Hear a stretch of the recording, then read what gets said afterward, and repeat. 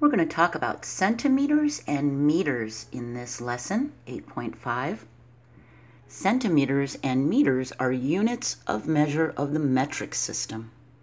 Inches, feet, and yards are units of measure of the U.S. standard or customary system. That's what we've been learning about before. There are about 195 different countries in the world, and they all use the metric system except 3: Liberia, Myanmar, and the United States of America. Out of 195, only 3 don't use the metric system, and we're one of them. And the metric system is based on groups of 10. 10 centimeters equals 1 decimeter. 10 decimeters equals 1 meter. So I'm going to show you the difference between centimeters in an inch and meters in a yard. So we've learned that that's an inch. Well, that's a centimeter. Isn't that a lot tinier? There's about 2.5 of these centimeters to each inch. See that? So a centimeter is smaller than an inch, isn't it? This is a decimeter. It's equal to 10 of these centimeters. And it's smaller than a foot, isn't it? A foot looks a lot bigger than a decimeter. Wait till you see this. This line right here is a meter. Let me stand back for you so you can see how big it is. Look at that. That is 1 meter. And it's equal to 10 of these decimeters or 100 of these centimeters. And look at the difference between a meter and a yard. We know a yard is 3 feet. Look at this meter. It's longer on this side and on that side. See? It's a lot bigger than a yard, isn't it? Now, a ruler has inches on one side and centimeters on the other side. This is what a close-up view would look like of a ruler. We've got 1 centimeter, 2 centimeter, 3 centimeter, and these little tiny lines are smaller than a centimeter. They're millimeters. And it's upside down for the U.S. standard because that's on this side. See? See how that is? So if we were to look at our ruler here, let me get this, you can see that the U.S. standard part looks upside down, doesn't it? See how it's upside down? Because it's on the other side. If we turn it over, there's our U.S. standard. We turn it over this way, and it's our metric. And you can see that that's millimeters for the little tiny, tiny lines. And then the 1, 2, 3, 4, these numbers are centimeters. See that? So the actual size is this size. That's 1 centimeter, 2 centimeter, 3 centimeter. And you can see it lines up here. See that? 1, 2, 3. Those are centimeters. And if I flip my ruler over to inches, see? An inch is about 2.5 centimeters. See that? About 2.5 of these, about right in the middle between 2 and 3 would be 1 inch. See that? So we're going to be talking about the metric system in this video, and abbreviations, which are shorter ways to write things. This abbreviation for centimeter is cm, and for meter, it's just an m. Okay? I'm going to estimate the length and then measure for real, okay? So this pink line, how many centimeters do you estimate that that pink line is?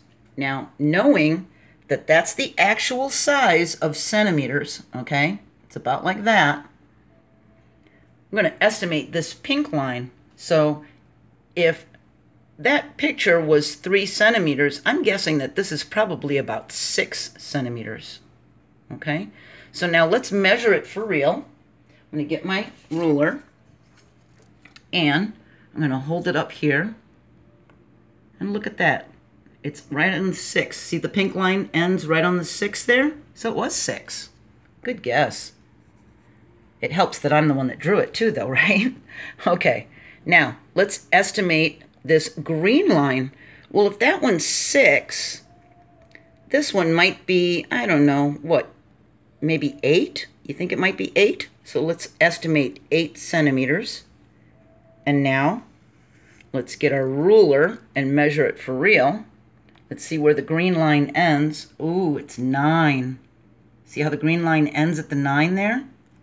So its real measure is 9 centimeters. What about this blue one? If that's 9, what do you think this one is? So that would be about 10. You think maybe 15? Can we estimate about 15 if that's a 9? So let's estimate 15 centimeters. And then let's measure it for real. We'll get our ruler and see where the blue line ends. Oh, the blue line ends at 17. I was off a little bit, but I was kind of close, right? So the actual measure is important, isn't it? We can guess and estimate how long something is, but the actual measure is really important. All right, let's figure out about how long or tall would these objects be.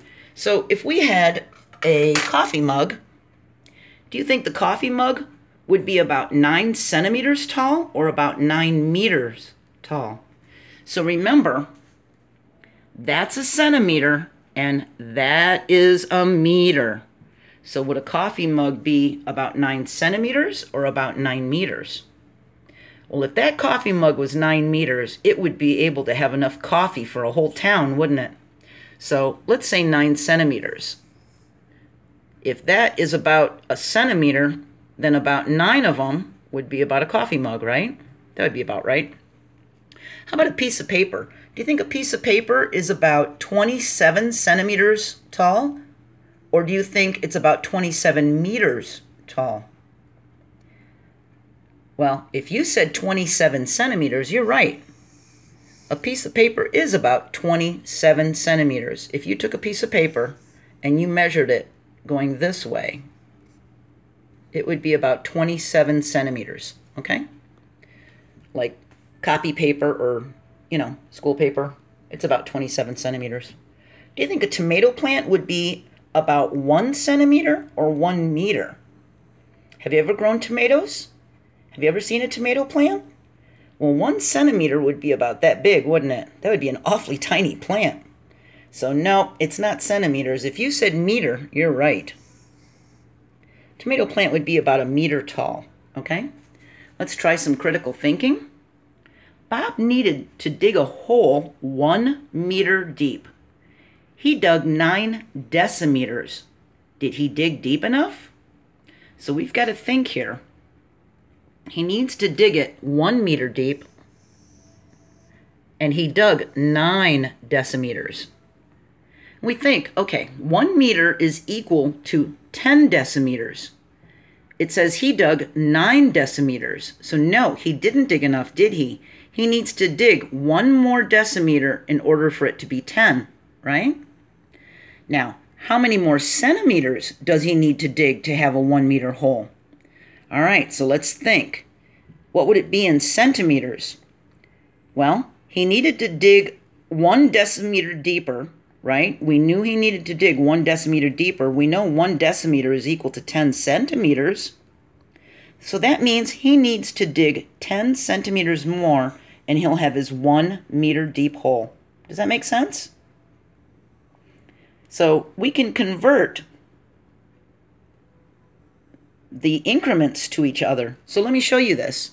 Remember I said that it is based off of groups of 10? Well, each group of 10 equals a new size. If we go smaller than a centimeter, we're in millimeters, and 10 tiny little millimeters equals 1 centimeter. When we get to 10 centimeters, well, that's 1 decimeter. When we get to 10 decimeters, now it turns into a meter. When we have 10 meters, it turns into a decameter, and 10 decameters equals a hectometer, and 10 hectometers equals 1 kilometer.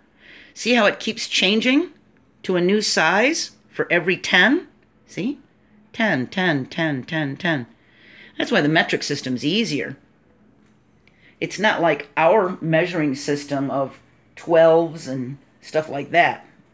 It's all based on 10, okay? We're going to start talking about weight in the next video, and I hope this was helpful, and I hope I'll see you there. Bye.